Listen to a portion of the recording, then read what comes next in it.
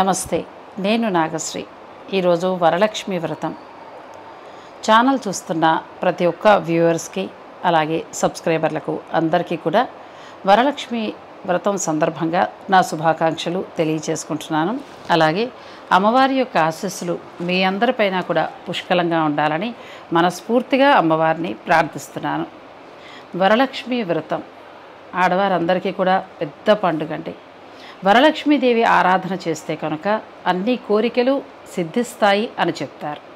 ప్రతి ఆడవారు కూడా తన ఇంట్లో సుఖ సంతోషాలు, బిడ్డలు వృద్ధిలోకి రావటం, అలాగే ఆరోగ్య ఐశ్వర్య ఐదోతనాలు ఇవన్నీ కోరుకుంటూ అమ్మవారిని ప్రార్థించడం అత్యాసేవి కాదు. ఎందుకంటే ప్రతి ఒక్క ఇల్లాలకి సహజమైన కోరికలు ఇవి.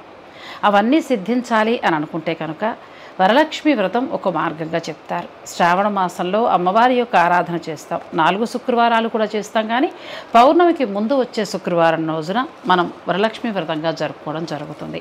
అంటే చాలా వరకు రెండో శుక్రవారం రోజునే వరలక్ష్మి వ్రతం చేసుకుంటాం.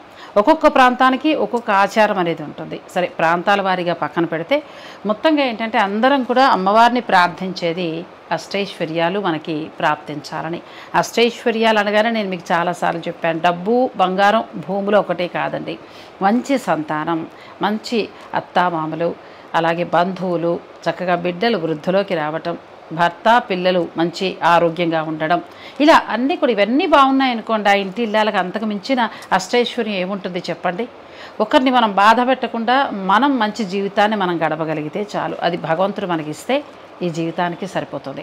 ఇక ఏంటంటే వరలక్ష్మి వ్రతానికి సంబంధించి నేను కూడా అమ్మవారి ఆరాధన చేసుకుంటున్నానండి. నా పూజా విధానం అలాగే అంతా కూడా నేను మీకు ఈ వీడియోలో చూపిస్తాను. ప్రతి వీడియోలోగానే ఈ వీడియోను కూడా స్కిప్ చేయకుండా చివరి వరకు చూడండి. ఈ వీడియోని లైక్ చేసి షేర్ చేయటం మాత్రం మర్చిపోకండి. పక్కనే ఉన్న బెల్ సింబల్ కూడా క్లిక్ చేయండి. ఇటువంటి మంచి మంచి ఆధ్యాత్మికమైన విషయాలు నేను అప్లోడ్ చేసినప్పుడు మీరు నోటిఫికేషన్ ద్వారా అందుకుంటారు. ఇక ఇప్పుడు వరలక్ష్మి వ్రతం యొక్క పూజా విధానం అలాగే వరలక్ష్మి వ్రతం యొక్క కథ అన్ని వివరంగా మనం తెలుసుకుందాం. త్రిమూర్తుల్లో ఒకరైన విష్ణువు భార్య లక్ష్మీదేవి. పార్వతీ సరస్వతితో పాటు ఈమె త్రిదేవతలలో ఒకరిగా చెప్తారు. అమ్మవారు డబ్బు, సంపద, శాంతి, శ్రేయస్సు, అదృష్టాలకు దేవతగా చెప్తారు. శ్రావణ శుక్రవారం అనే కాదండి, దీపావళి రోజున కూడా చాలా విశిష్టంగా అమ్మవారి పూజ చేస్తారు. లక్ష్మీదేవి చక్కటి చీరను ధరించి, ఆభరణాలను ధరించి చాలా అందంగా ఆకర్షణీయంగా ఉంటుంది. లక్ష్మీదేవి 4 చేతులతో ఉంటుంది. 2 చేతులతోటి పుష్పాలను పట్టుకుని 2 చేతులతో బంగారు నాణాలను అనుగ్రహిస్తూ ఉంటుంది. అమ్మవారు తామర పువ్వు మీద కూర్చుని సాధారణంగా అటు ఇటు ఏనుగులతోటి ఉంటుంది. అమ్మవారికి అనేక అవతారాలు కూడా ఉన్నాయి. విష్ణుదేవేరి అయిన లక్ష్మి విష్ణువు భూమిపై రకరకాల అవతారాలను ఎత్తినప్పుడు ఆయనతో పాటు అమ్మవారు కూడా భూలోకంలో రామాయణంలో రాముడి భార్య సీతగా, మహాభారతంలో కృష్ణుడి భార్య రుక్మిణిగా, కలియుగంలో వెంకటేశ్వర స్వామివారి భార్య పద్మావతిగా అవతారాలనెత్తి ఆయన్ని వివాహం చేసుకుంటుంది. లక్ష్మీదేవిని మహాలక్ష్మి అని కూడా అంటాం. ప్రతి సంవత్సరం శ్రావణమాసం 2వ శుక్రవారం వరమహాలక్ష్మి వ్రతాన్ని పాటించి లక్ష్మీదేవికి ప్రత్యేక పూజలు ఆరాధనలు కూడా చేస్తూ ఉంటాం. శ్రీ అనే పదం సిరి పదానికి సమానం. అంటే సంపద, ఐశ్వర్యం యొక్క దేవతగా చెప్పబడుతోంది. ఇక మానవాళికి 8 రకాల లక్ష్యాలు అవసరమవుతాయంటారు. అందుకే ఆ లక్ష్యాలు అష్టలక్ష్ములుగా అవతరించాయి. లక్ష్మి అనగా లక్ష్యానికి దారితీసే దేవత. మన యొక్క లక్ష్యం సిద్ధిస్తే లక్ష్మీ కటాక్షం పొందినట్టేననే భావన. అష్టలక్ష్ములు ఎవరనేది మీ అందరికీ తెలుసు. ఆదిలక్ష్మి, మహాలక్ష్మి అని కూడా అంటారు. 4 హస్తాలతో ఒక చేత పద్మం, మరొక చేత పతాకం ధరించి 2 చేతులు యందు అభయ వరద ముద్రలు కలిగి ఉంటుంది. ధాన్యలక్ష్మి 8 చేతులతో పచ్చని వస్త్రాలతో ఉంటుంది. ధైర్యలక్ష్మి, వీరలక్ష్మి అని కూడా అంటారు. 8 చేతులు కలిగినది, ఎర్ర వస్త్రములు ధరించుంటుంది. గజలక్ష్మి రాజ్యప్రదాత, 4 హస్తములు కలిగిన మూర్తి. ఇరువైపులా 2 గజములు అభిషేకం చేస్తూ ఉంటాయి. సంతానలక్ష్మి 6 చేతులు కలిగినది. 2 కలశములు, ఖడ్గము, డాలు ధరిస్తుంది. వడిలో బిడ్డ కలిగి ఉంటుంది. విజయలక్ష్మి 8 చేతులు కలిగినది. ఎర్రని వస్త్రములు ధరిస్తుంది. శంఖము, చక్రము, ఖడ్గము, డాలు, పాసము ధరిస్తుంది. ఇక విద్యాలక్ష్మి శారదాదేవి, చదువుల తల్లి, చేతి యందు వీణ ఉంటుంది. ధనలక్ష్మి 6 హస్తములు కలిగిన మూర్తి, ఎర్రని వస్త్రములు ధరిస్తుంది. శంఖు చక్రాలు, కలశము, ధనుర్బాణాలు, పద్మము ధరించిన మూర్తి. అభయముద్రలోనున్న చేతి నుండి బంగారు నాణాలు వర్షిస్తున్నట్టుగా మనకి కనిపిస్తుంది. ఇలా అష్టలక్ష్ములు మనకి అంటే అన్నీ కూడానండి, ఇందులో విజయము, సంతానము, ఆరోగ్యము ఇవన్నీ కూడా అష్టైశ్వర్యాలుగా చెప్పబడుతున్నాయి. ఇవన్నీ కూడా మనకి సిద్ధించాలని ఈ రోజున మనం అమ్మవారిని ప్రార్థించడం జరుగుతుంది. ఇక అమ్మవారి యొక్క అనుగ్రహం ఎలా పొందాలి అనే దానికి కూడా మన పెద్దలు కొన్ని మంచి మాటలు చెప్తూ ఉంటారు. అవి మనం ఖచ్చితంగా పాటించి తీరాలండి.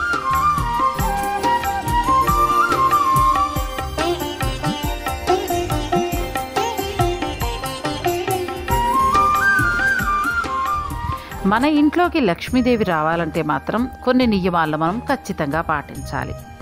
ఏ ఇంట్లో ఇల్లాలైతే ఎప్పుడూ మడి ఆచారాలతో పరిశుభ్రంగా ఉంటూ ఇంటిని శుభ్రంగా ఉంచుతూ ముగ్గులు వేస్తూ గడపకి బొట్లు పెడుతూ ఇంట్లో నిత్యం పొయ్యి వెలిగించేటప్పుడు కూడా కొద్దిగా పసుపు రాస్తూ నమస్కారం చేస్తూ వెలిగిస్తే ఆ ఇంట్లోకి లక్ష్మీదేవి ఖచ్చితంగా వస్తుందండి. ఏ ఇంట్లో అయితే ధూపం వాసన సువాసనాభరితంగా బయటకు వస్తుందో ఆ ఇంట్లోకి లక్ష్మీదేవి వస్తుంది.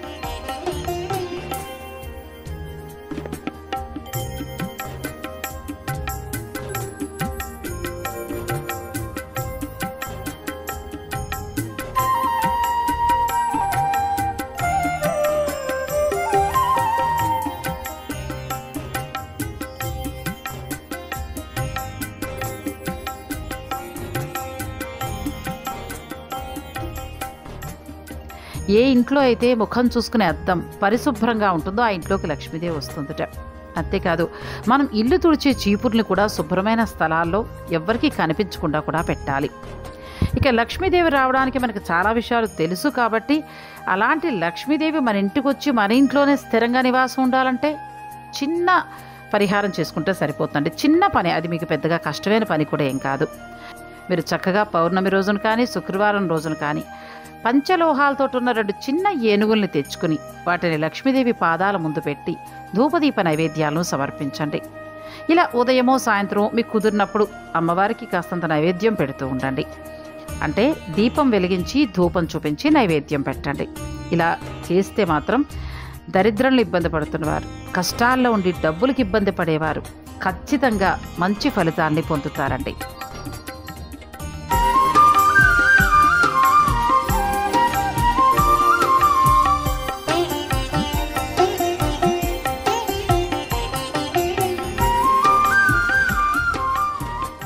ఇలా లక్ష్మీదేవికి ఇరువైపులా కూడా పంచలోహాలతో ఉన్న ఏనుగులను చక్కగా అమర్చి ప్రతిరోజు కూడా దీపం చూపించి ధూపం వేసి కాస్తంత నైవేద్యం పెడితే మీకు తోచిన నైవేద్యం చక్కగా కిస్మిస్లో తేనె వేసి కూడా పెట్టచ్చు.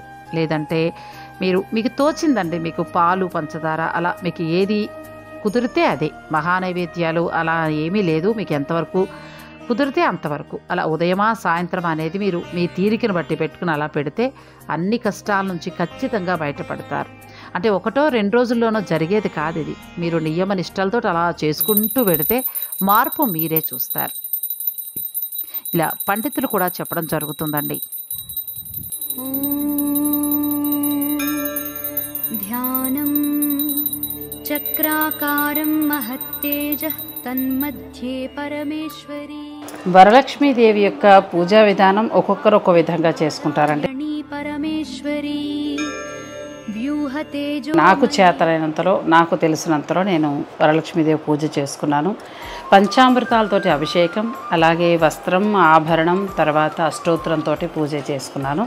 ఇక తర్వాత ఏంటంటే తోర గ్రంథం, తోరం కట్టుకుంటూ మనం ఆ తోర గ్రంథం అంటే తోరానికి కూడా 9 పోగులతోటి తోరం కట్టుకుంటాం కదండి. ఆ తోరానికి పూజ చేసిన తర్వాత తోరం చేతికి కట్టుకుని వ్రత కథ అంటే అక్షంతలు పట్టుకుని వ్రత కథ చదువుకుని తర్వాత అమ్మవారికి అక్షంతలు కొన్ని వేసి కొన్ని మన పైన వేసుకుంటాం. అక్కడతోటి వరలక్ష్మి వ్రతం పూర్తవుతుంది.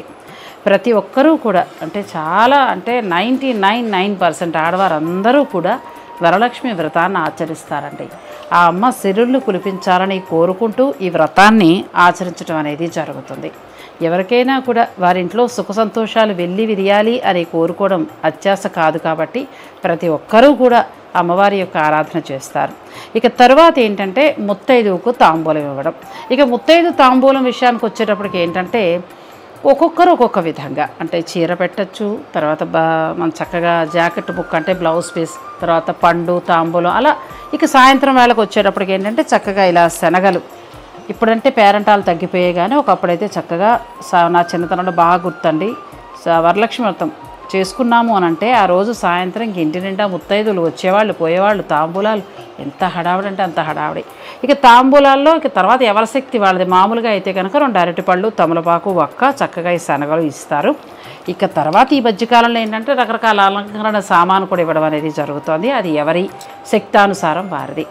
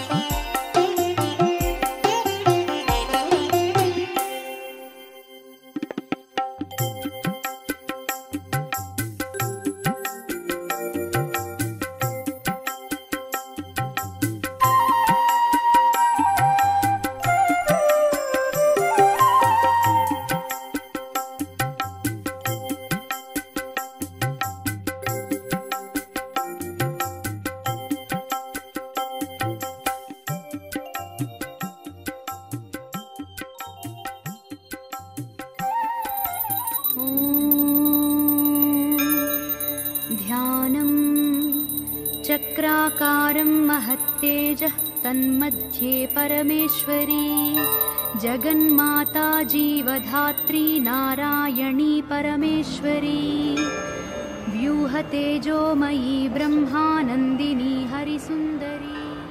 వీడియోని లైక్ చేసి షేర్ చేయండి, ఛానల్ని కూడా సబ్స్క్రైబ్ చేసుకోండి. పక్కనే ఉన్న బెల్ సింబల్ని క్లిక్ చేయడం మాత్రం మర్చిపోద్దు. నమస్తే.